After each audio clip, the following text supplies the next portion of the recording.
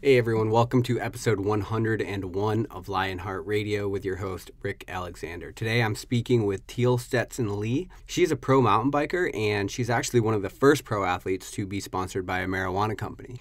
And Teal piqued my interest. I read an article about her and about the pervasiveness in marijuana in sport and whether it should be allowed or not. And of course, that's a hot topic now as we're kind of on the brink of ending prohibition in the United States. Of course, not federally, but legally in quite a few states, and quite a few others are poised to do so very soon. And so I think it's something that's rapidly approaching. It is an issue within fitness that I think is going to only become more and more prevalent as we go on. And I think we're better off figuring out how we feel about these things before the narrative in the conversation is dictated by opinions that we don't agree with. I think it's important to figure out how we feel about a certain thing, and then we're able to weigh in at least knowledgeably. And so Teal has a really cool point of view on marijuana use and on whether or not it is beneficial. I actually happen to agree quite a bit with her viewpoint on marijuana use, and I think that will become evident as the podcast goes on. As a quick disclaimer, Teal was getting her oil changed in her car, and so we're doing this interview from an oil changing service office, I guess. And so there are a few interruptions, and I actually am just going to skip the very beginning part where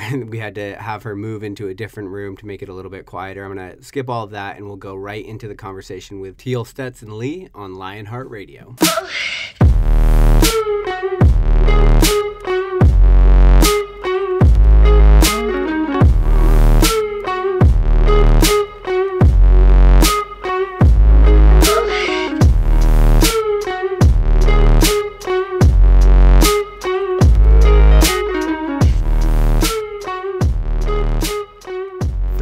Heard a little bit of background noise right now. Teal is getting her oil changed and has decided to squeeze us into the middle, and which for we are grateful.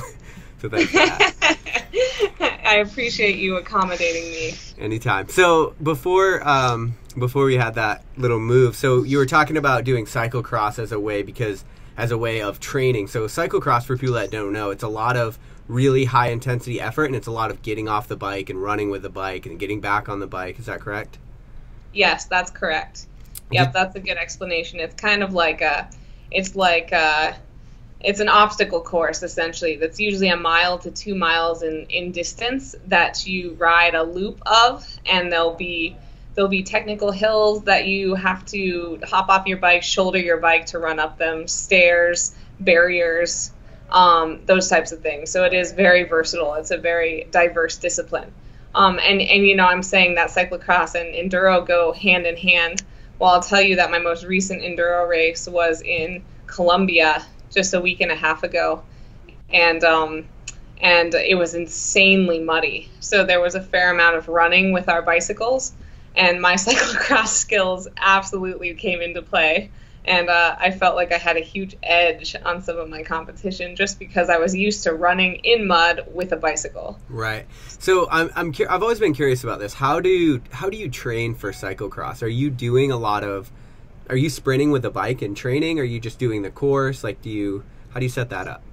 Yes. So training for cyclocross also involves a lot of intervals, and I'll go out and kind of make my own courses and play around with doing quick accelerations out of corners, dismounts, and remounts. Dismounts and remounts are where you can make up a significant amount of time if you can do those well. But the ultimate training for cyclocross racing is cyclocross racing. Unlike other disciplines of cycling where you can put in time outside of that competitive world to gain that edge, with cyclocross, it's very unique because there's hardly anything that simulates that type of intensity with those obstacles. So the racing, oftentimes the first couple of races of the season, you feel a little bit rusty and kind of blown out when you finish the race, but then all of a sudden that high intensity training kicks into your system, and once you have that under your belt, that's a great platform for the rest of the season. I'd imagine, just looking at it from the outside, it seems like there's a huge technical aspect as well, just because getting off your bike, on your bike, like those transitions, I would imagine would cost you time over the long run if you're not proficient at them. Absolutely. Yeah, that technical skill is really crucial. And then in conjunction with that, you also have diverse conditions, because cyclocross happens during the fall and winter when you're experiencing inclement weather, mud, snow, rain, you name it. There's never a cyclocross race that gets canceled due to weather. Right. So that keeps you on your toes also. And being able to just, pick up time anywhere you can on a course, cornering really fast, picking good lines, which is obviously a huge part of enduro racing as well. That adds up like pennies that you put in your pocket over the course of a race. And by the end of the race, if you have a whole $1, you're going to be way ahead of everybody else. Right. So do you do any cross training for this kind of a thing at all?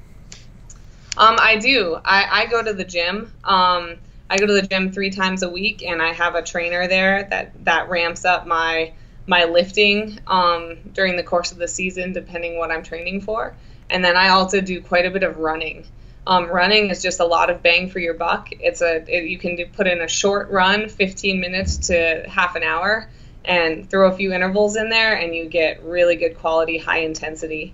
So that's a huge part of what I do also. And then, just general playing, going outside, hiking in the mountains, doing lots of fun bike rides with friends, things that keep me mentally fresh are absolutely paramount.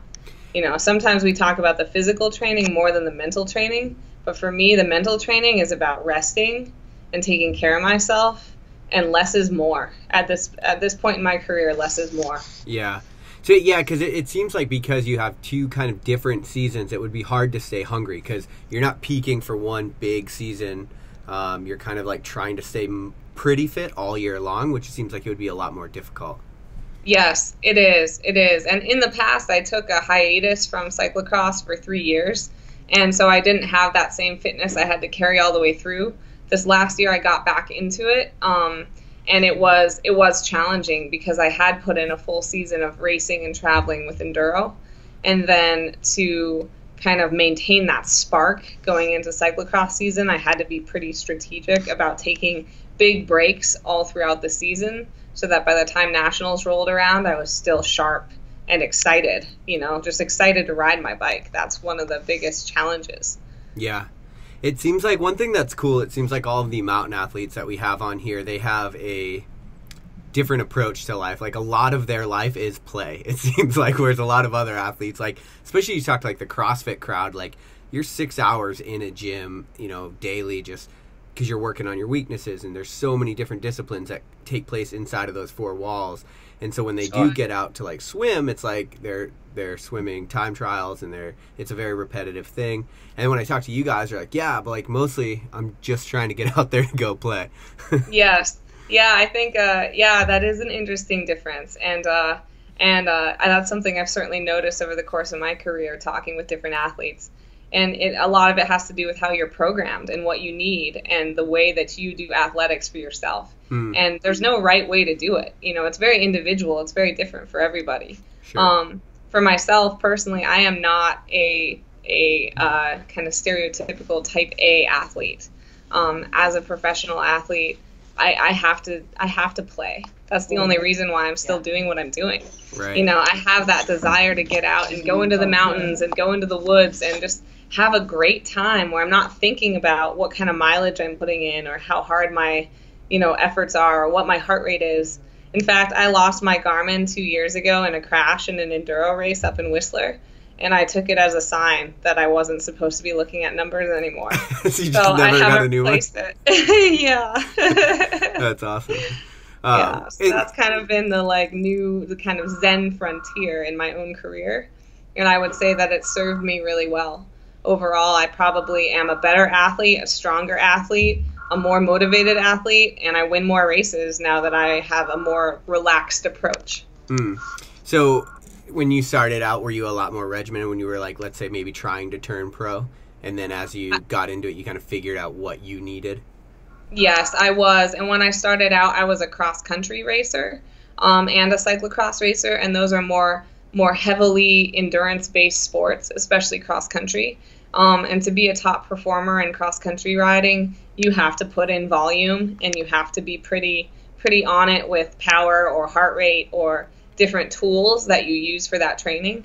I mean, I'd say you have to do that for enduro racing as well, but there's just a little bit of a different flavor to the downhill stage racing approach, which are shorter time segments versus an hour and a half to 2 hour cross country race where you're going out there and hammering with a mass start against a huge group of people.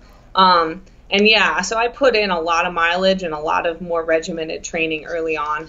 And now that is my base that I get to lean on. Right, sure. So, excuse me. No worries. So it seems like when you're with the enduro, so it's a downhill race, but then you have to get back up to the next stage. Is there a certain time limit so you can't like totally like take the chairlift? You can't totally like hang out? That's right. Yeah. I mean, it depends on what kind of enduro series you're racing. Some of the domestic series are a bit more relaxed. But generally speaking, all of them, there is a time limit for that transition or that liaison period. At the World Enduro race level, Enduro World Series, those are tight generally, and you really have to haul after you finish. You don't have much time to lollygag and hang out with friends and, just, talk about whatever you just went through. Usually it's like, okay, we'll talk about it, but we got to make sure that we're getting up to the next stage. So fitness really does come into play in enduro as well. I think when enduro was fresh as a discipline, people kind of made fun of it a little bit. They're like, oh yeah, this is what all the retired cross-country racers who just want to ride downhill are doing this, or the retired downhill racers when they're looking for their next frontier.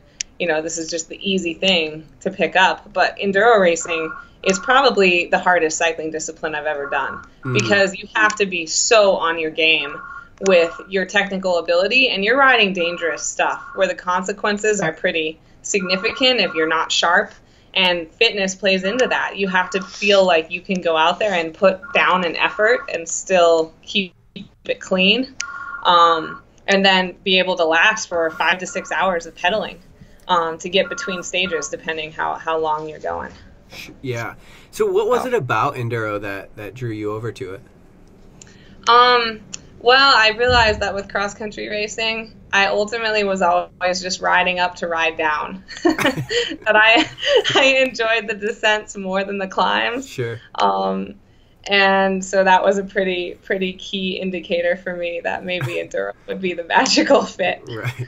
But I also always loved the earning of my descent, which is the reason why I never was interested in converting to downhill racing, because then you're only racing, a 3-minute single stage, and oftentimes you're riding a chairlift to the top. And I loved the idea of having to pedal and have that descent just taste that much sweeter because of the effort I put in on the front end. Yeah. For all of you guys that are listening, I know you can relate, because either you or your best friend started out in CrossFit and then switched to Olympic weightlifting because you realized that was the only part of the workout you liked. So you're like, why am I doing all this cardio? And I can just go straight to the part I like. Exactly. Very similar. Right. That's a good comparison. When you were a kid, like if you could think back and think of, 15-year-old Teal or 10-year-old Teal, did you think that you would be a pro mountain biker or a pro mountain athlete even? Not necessarily. Not on the cycling side of things. I actually didn't start riding bikes until college. So mountain biking wasn't even on my radar as a kid.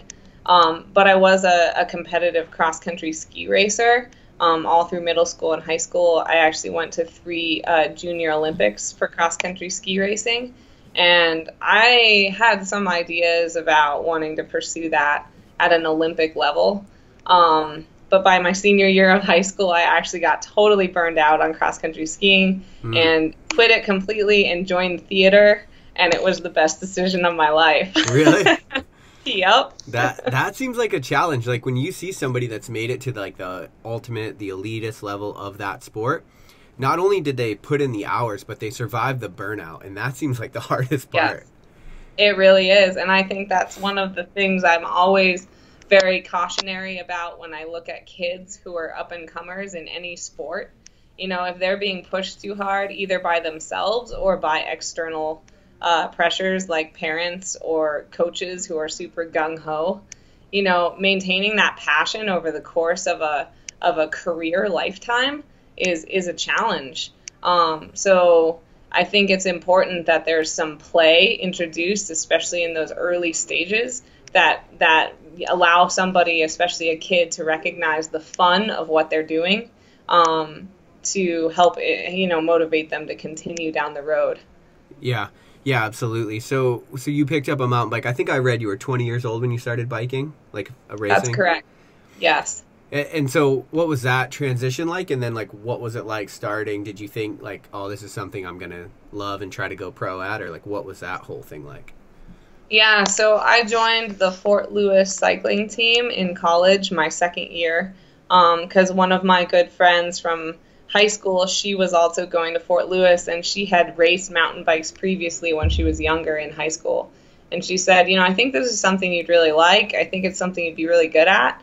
Let's join the team together. And so on a whim, I was like, sure, why not? I'm a mountain kid. I think I could get into this. Right. And then I won my first collegiate race, and I was hooked. I was like, oh, well, maybe I do maybe there is something here. You won the very first race you ever did? Yeah. Okay. Yeah, I did. Yeah. Sure. No. And so, that was totally an addictive feeling right out of the gate. But more than that, it was also just the community that surrounded mountain biking that brought me in. And, after 3 years of competing in college, I started thinking a little more seriously about whether or not I wanted to pursue it as a pro.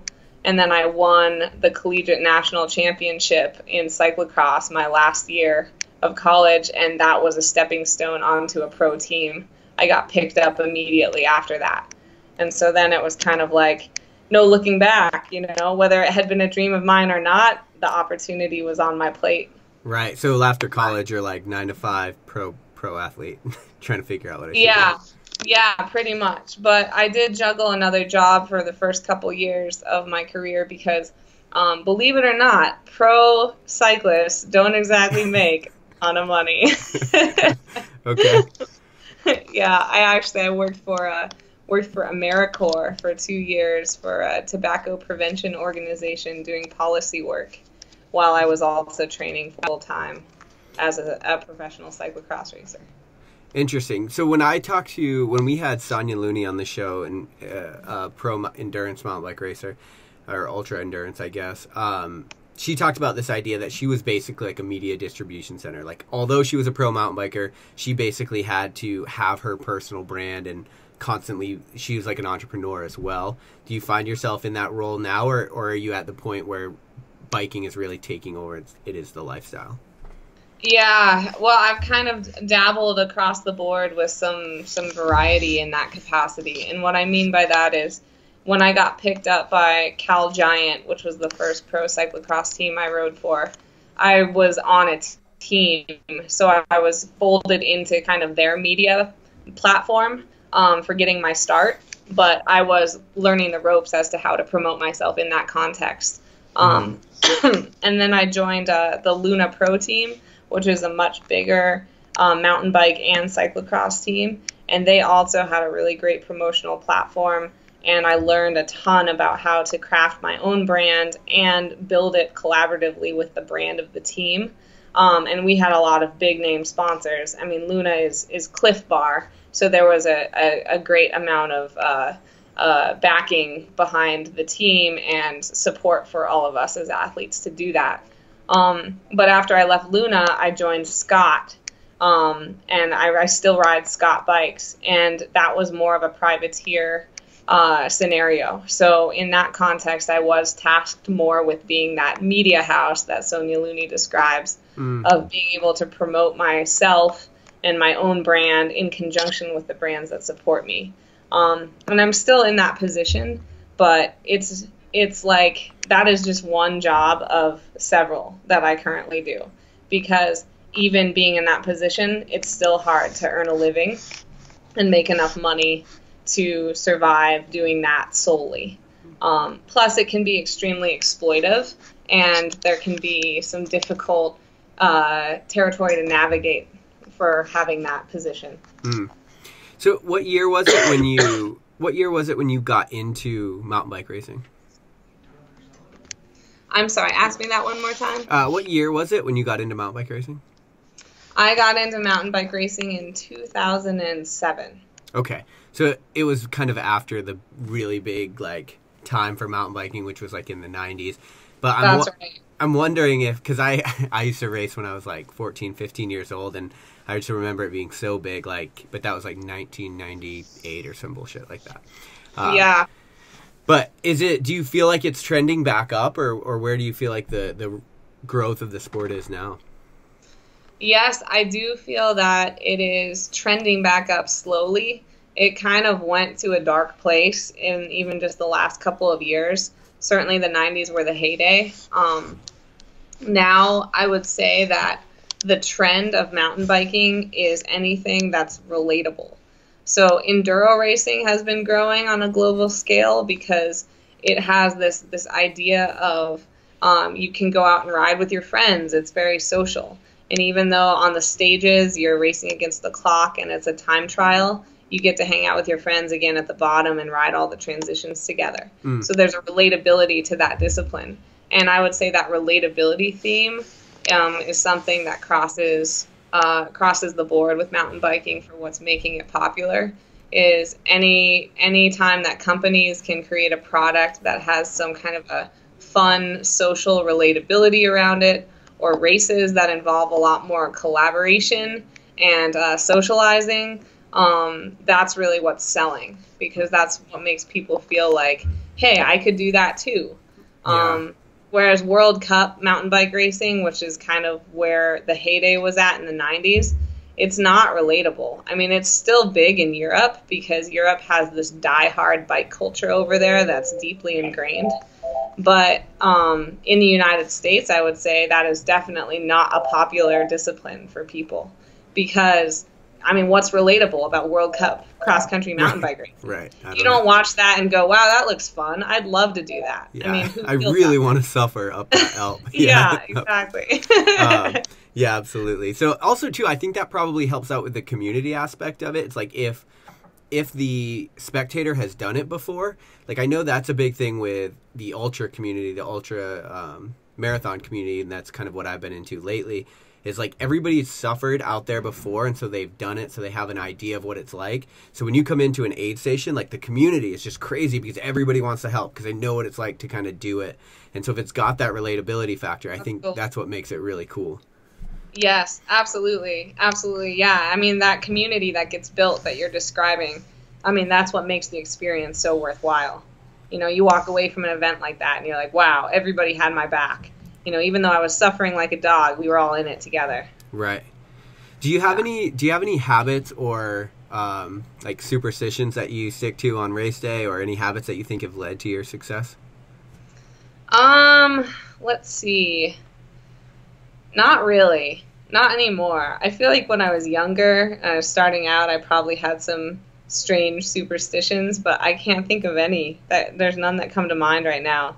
Other than just, you know, I focus a lot on just being centered and protecting myself from other people's anxious energies. You know, race environments are strange because everybody is insecure and everyone's walking around feeling nervous and unsure of themselves, and so I take time to stay away from people and shield myself from their anxieties and just kind of focus on getting into my own zone.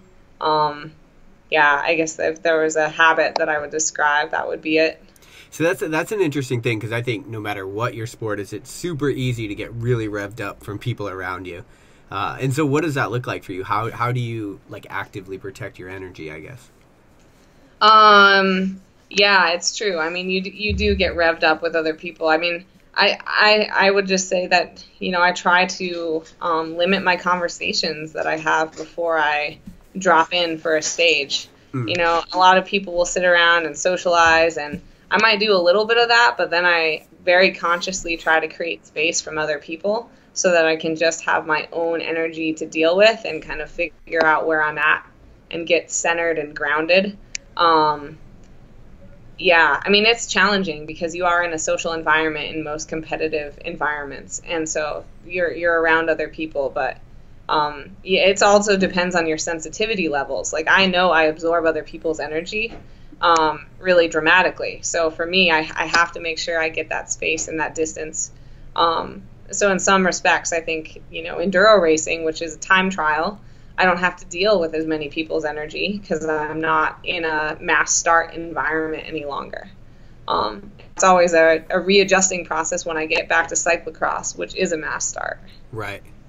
Yeah, I think the hardest part of enduro seems like this, ability to go parasympathetic when you're in the transition phase and you're trying to like recover. I'm sure you're trying to get your heart rate back down, and probably just like conversing with other people helps that. But then you have to like get like back to peak, like ready to go, within that next like few minutes, and then try to dial it all the way back down and then do it again over and over. Yes. That seems exhausting. Yes, it's true.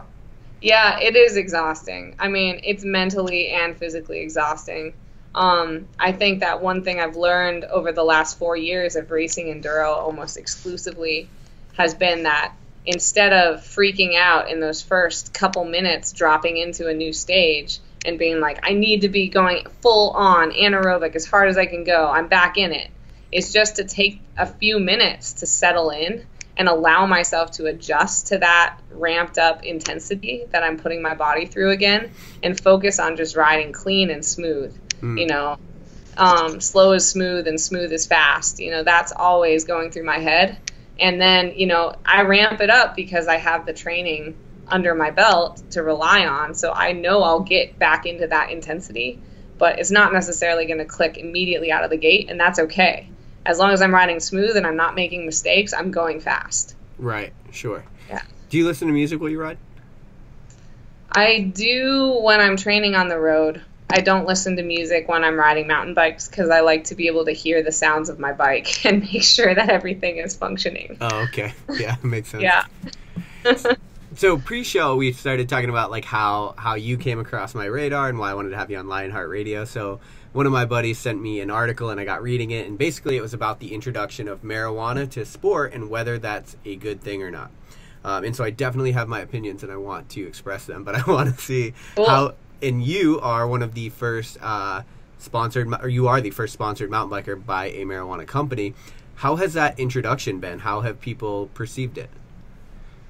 I would say 99% of the feedback has been positive, which is interesting. I'm not sure that if you had asked me prior to jumping on board with this sponsor, if I would have guessed that.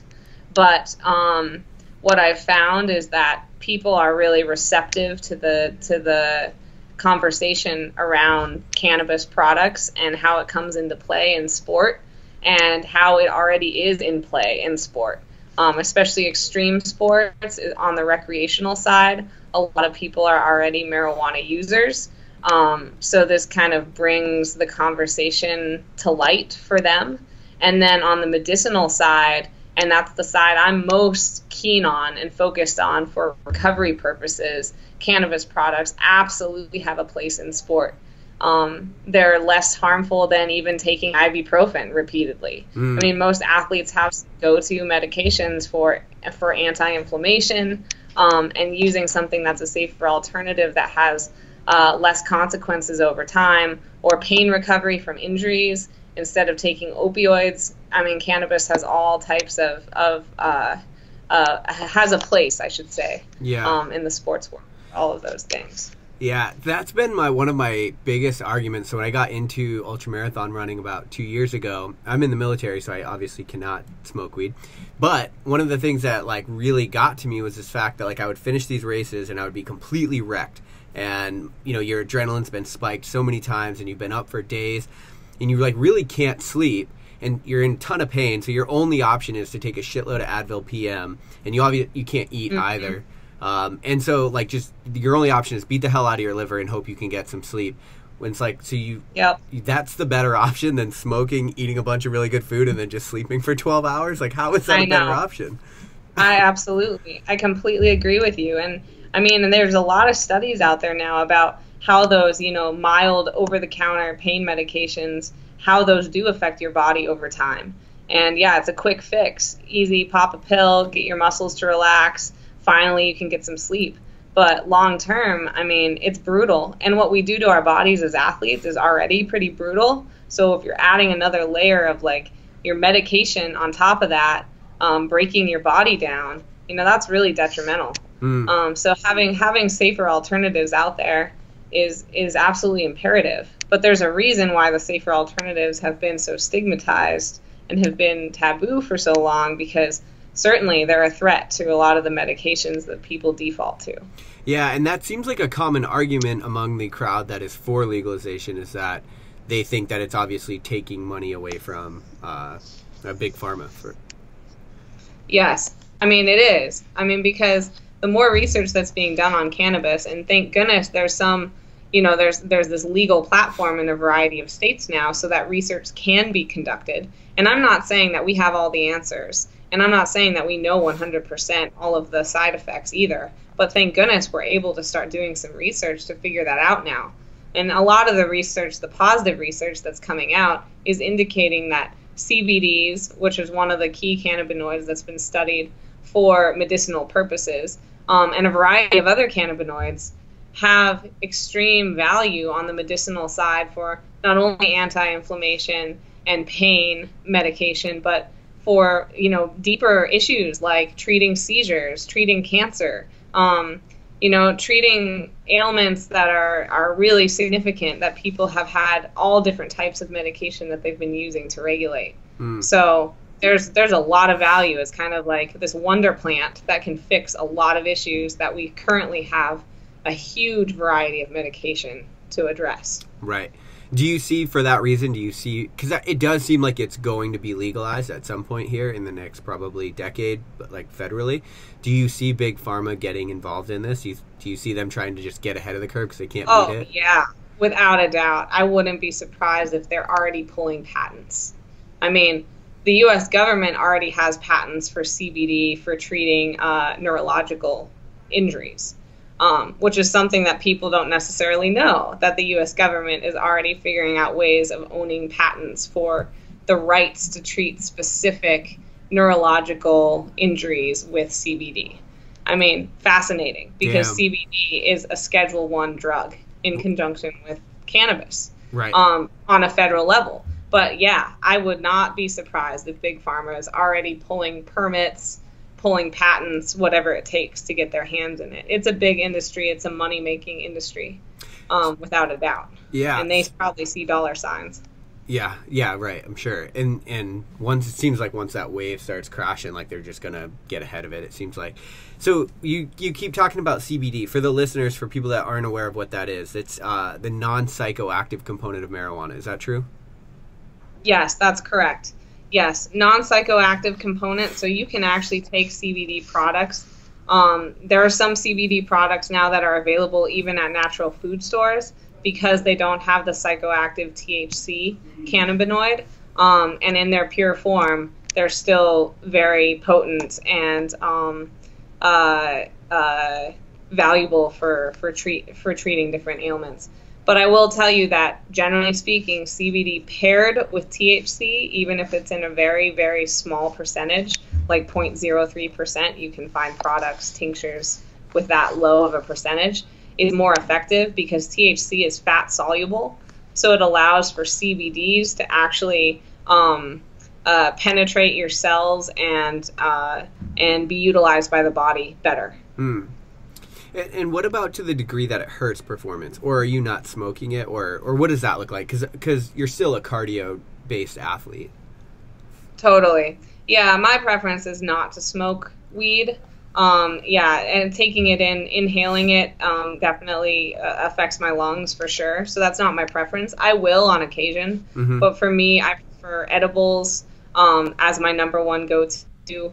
Balms. I use a lot of topical cannabis products, and then the tinctures. You can get oil tinctures that you put under your tongue that are really effective. So there's a lot of options now for products that exist out there. I mean, you can get pills, you can get lozenges, you can get it in a drinkable form. There's a lot of options, and a lot of it is about figuring out what products work well for you and what your body responds well to. I mean, I even have a cannabis bath salts that I use when I take Epsom salt baths, and that is the best product ever.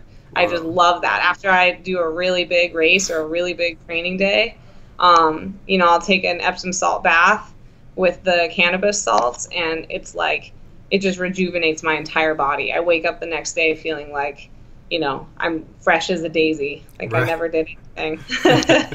You better keep that away from Florida. They heard bath salts and weed. They're coming in hot. Seriously. So when what are the topical uses, or is that the topical uses that you're talking about? So some of the topical creams that I use are balms that are cannabis mixed with arnica. So if you're used to using arnica oil or arnica salves, it's very similar, but the cannabis in there has a similar effect, kind of amplifies that effect. Anti-inflammation, dealing with sore muscles, bruises, shallow injuries, just helps regeneration of that area quicker. Okay. Yeah. So what about the fact that the U.S. Anti-Doping Agency, USADA, WADA, all these things that kind of regulate sport, certainly the bigger sports, have marijuana as being you're unable to smoke it if you compete in any sports that are regulated by them. Yes. Is your sport not? And like what does that look like? Yeah, that's a great question. I'm hoping at some point to be able to have some dialogues with those regulatory bodies, because I think these conversations need to be had. It's like this is here now, so we can just bury our head in the sand and pretend it's not, or we can actually have some constructive conversations. That's kind of my goal, is to go in that direction. But in the short term, cyclocross is regulated by UCI, which is the International Cycling Governing Body. And so for cyclocross season, I won't use any cannabis products that have THC in them. That would put me on that radar. CBD was actually just approved as of 2018 by USADA or by WADA.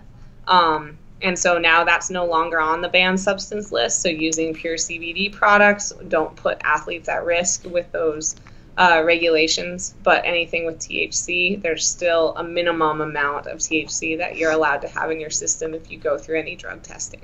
Oh, so gotcha. I just steer clear of it for cyclocross. For enduro racing, enduro is not governed by any of those bodies. The Enduro World Series has a couple races that this year, for the first time, I believe, are now UCI. So for those races, there probably will be testing and there will be some concern around that.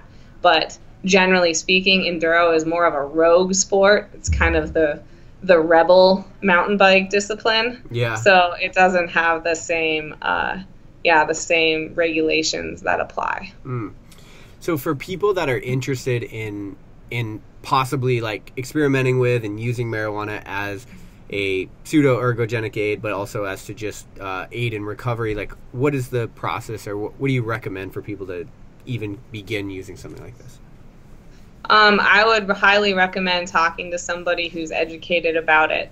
If you're in a state where there's dispensaries, most dispensaries have a lot of professionals that work there. That's been my experience living in Nevada, and I'm from Colorado originally, and actually left Colorado right after the legalization went through. So I don't know a ton about the Colorado dispensaries, but I would say on average, most dispensaries have people there who are extremely knowledgeable about all of the different products that they're selling. And walking in and saying, I'm an athlete and I've learned the value of CBDs and I want to experiment with some products. What do you recommend for me? Because there's all different types of strains of cannabis, and some strains are higher in THC, some are higher in CBDs. There's certain strains that are almost pure CBD with a very minimal amount of THC. Like they won't necessarily give you a psychoactive effect at all, but they're extremely valuable for recovery. So just asking about that, what kind of strains do you have? What's high in CBD? What do you recommend as an athlete? Because they're used to offering products to people that are coming in for all different purposes. So I think that would be the best starting point. Yeah, that strain conversation it's really interesting how advanced potheads have gotten in the last few years. 'Cause like, oh my gosh, yeah. It is unbelievable. I have learned so much about the weed industry since I've picked up this sponsorship. I bet. And I just can't believe the minds that are behind some of these these strains and grows and the products that are being produced. Right. It's absolutely insane. Yeah. Last time I was in San Diego, I saw this app, and like basically you just picked what you wanted to be on the app. Like, oh, you want to be happy? You want to be tired? You want to be like, yeah, crazy.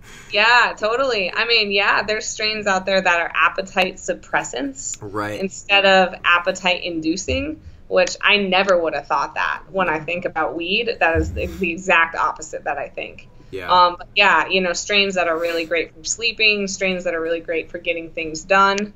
There's a strain that that Kind produces, my sponsor, called MTF, and they call it the workhorse strain. When you smoke that or ingest it, it makes you crazy motivated, and you'll go and like reorganize your entire closet and clean your house from top to bottom, and probably go for a run and maybe get a ride in. And yeah, I mean, it's crazy. And I mean, it's wild. They definitely kind of promote that as their workhorse strain. But speaking on that subject, I don't train using cannabis, and I don't race using cannabis.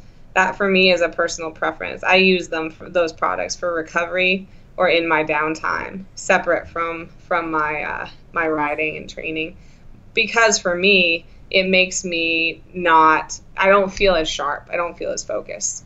But it's a personal preference thing. I have lots of friends who are recreational users, and they'll use it when they ride, and they love it. It makes them super stoked on whatever they're doing. So yeah, I've always been interested in that, people that can smoke and then work out. I'm like, you're a freak. Yeah, I know. I know, that's how I feel too. Right. That's how I feel too. Yeah. So is that, in your opinion, for an athlete, is that probably the most beneficial area to begin using it is in your recovery? Yes, I would say so. But also, you know, to be totally honest, I think that it has some great psychological benefits too, going back to our earlier conversation about physical training versus mental training. Well, the same thing goes with physical recovery versus mental recovery. I mean, there's a lot of pressure and anxiety that's involved in being a competitive athlete. You know, there's a whole bunch of crazy psychology that we have to deal with. Usually, you know, we're in our own way. We can be our own worst enemy. Sure. So being able to have a product that helps us to kind of let go and relax and think about the world in a different way, see it through a different lens, I think is hugely valuable. And I think it's something that can sometimes be undervalued for athletes because it's not focused on enough. You know, how do you find your center? How do you live a balanced life? You know, how do you get out and play or make time for family in conjunction with all the crazy stuff that you're doing? How do you get out of your own head so that you can let go and be in a different mind space? So I would say that, you know, cannabis certainly has value in that realm as well. Yeah, I would completely agree with you. All right, cool. So the Lionheart Kicker is a final question, and we ask every guest, and it's based on advice. So if you could give blanket advice, and we're guaranteed everybody in the world would hear it, and it would be translated to every language, and it can be on life, athletics, weed, whatever you want. You could have a platform for a minute, and you could tell somebody or tell everybody something. What would you tell people?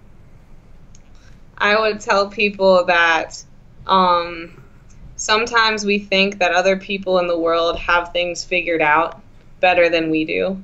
And the truth is, the big secret is that nobody knows what they're doing. Everybody's faking it. Everybody's faking it. And if you recognize that, it gives you this huge amount of personal power, because all of a sudden you realize that it's an equal playing field. And you can go out in the world and take on any challenge, any new opportunity, whether it's in life, athletics, whatever it is, and just know that you have the chance to be just as much of an expert as anybody else. Yeah. So don't get intimidated by other people who act like they know what they're doing, because they don't. We're all just shooting from the hip, feeling our way in the dark. Right. No, I love that, especially now because, you know, social media has taken that problem and put it on steroids, right? Because now everybody looks like they have it all put together, and every relationship is perfect, and everybody has good skin, and you're like, what totally. Totally.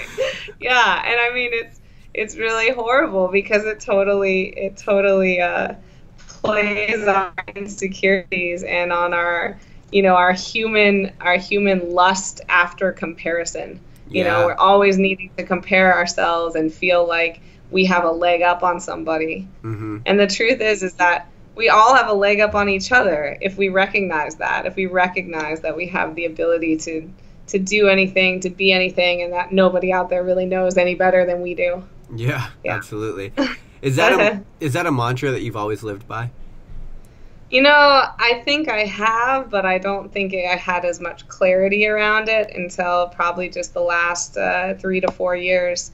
I've taken on some big professional challenges in my professional life, separate from cycling, and then also in my cycling world. And I've, jumped into things that were brand new and, built things from the ground up and been very successful and realized that, oh, wow, I just, kind of jumped in, took the risk, and I figured it out. And I don't know that I'm necessarily smarter or stronger than anyone else, but it was the risk-taking part that allowed those doors to open and just gave me that insight of, hey, I can do this too. We all can. Right. Yeah. Yeah, I think that's awesome. I think it's cool that you're the first person, I think, so you're our 99th guest, and you're the first person to ever, really vocalize it. But that's, one thing I've noticed in this show. I've gotten to interview all these pro athletes and entrepreneurs and thought leaders, and the one thing the theme, I would say, if you could pull a thread through all of them, is that they literally just had an idea and then they just did it. Nobody gave them permission. Nobody was like, oh, you are perfect to do this. It was like, no, I think I could do that. And then they went and did it. And they just have that mindset. So thank you for vocalizing that for people. Yeah, you're welcome. I think that is something that athletes often share in common as an innate component of who we are.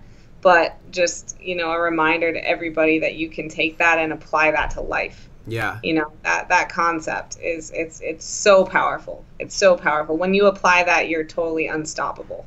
Yeah, I agree. And that's cool because it's athletes that are constantly teaching us what humans are capable of. They're constantly redefining what we think is oh shit, humans are possible? Humans are capable of doing that? That's possible? And yes. So it's perfect. Yes. That's right. That's right. So awesome. For people that are listening to this and they want to follow along with your journey and support what you're doing, where's the best place for them to do that? So I have a few different social media sites that are my full name. So my name is Teal Stetson Lee. That's TealStetsonLee. You can find me under that name on Instagram or Facebook, or tealstetsonlee.com is my website, which hopefully I'll update in the next couple of weeks, and you'll have something fresh to check out. All right, perfect. And we'll link all of those up in the show notes, so you guys can check that out, lionheartrad.io, and then we will have all of her stuff linked up. Teal, thanks for joining me. I really appreciate you taking the time. Hey, thanks so much for having me. Great conversation. I appreciate it. Awesome. Thanks, guys. Thanks for listening to Lionheart Radio. I hope that the information from today's show will make you fitter, happier, and healthier. For the show notes of this episode and every episode, head to www.lionheartrad.io. Yep, just like Lionheart Radio. And please, if you have the time, head over to iTunes and give us a 5-star rating. It really helps us to know that we're on the right track in delivering you reliable information and value. As always, feedback is welcomed. If you have any comments on the show or would like to suggest a guest, send me an email at rick@luavive.com. That's LUAVIVE.com. Thanks for your support, and we will see you next time. Bitch, I feel good. Don't I look stupendous? My shine is so endless, and shit you can do to end this. Even when I'm dead, niggas still gon' bump that chip shit. Coke, white, Escalade on cinches for you dipshit. So you won't forget this. Midwest nigga be the coldest. Cleveland